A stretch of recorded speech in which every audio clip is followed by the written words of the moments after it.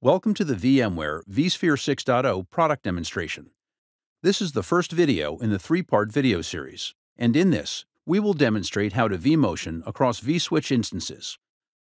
vMotion has been enhanced with three new capabilities that were previously unavailable. Now you can perform a Cross-vSwitch vMotion, Cross-vCenter vMotion, and long-distance vMotion. Cross-vSwitch vMotion is supported between two standard switches, between a standard and distributed switch, and also between two distributed switches. Let's take a scenario where we need to migrate virtual machines from an old cluster to a new cluster.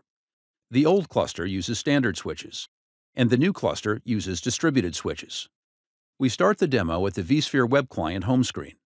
Here, we have a vCenter instance with two clusters.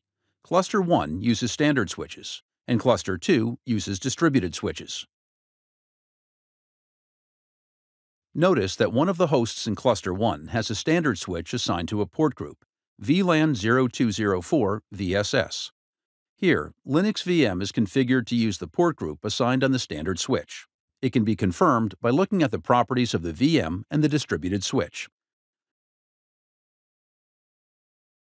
Looking at one of the hosts in Cluster 2, we can see that the standard switch is not available. In this example, we have to migrate VMs from the old cluster to the new cluster without affecting the services running on the VMs.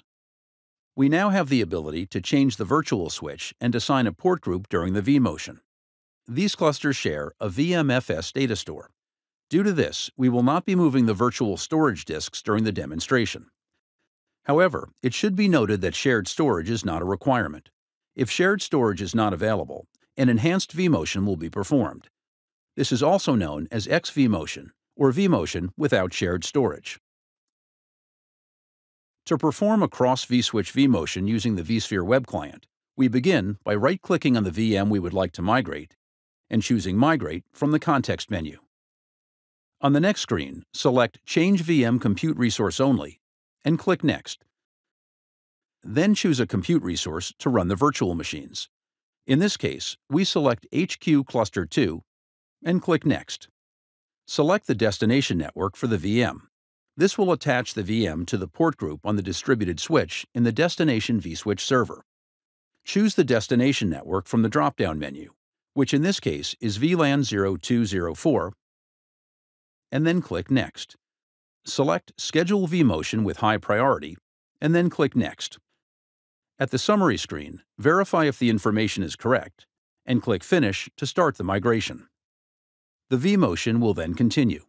You can monitor the progress in the Recent Tasks column. The process is complete. Notice that the VM is now connected to the port group that is assigned to the distributed switch. Note that L2 connectivity needs to exist between the standard switch and the distributed switch, because no changes will be made to the virtual machine network configuration with the guest OS. This concludes the demonstration on how to perform a Cross-vSwitch vMotion. Thank you.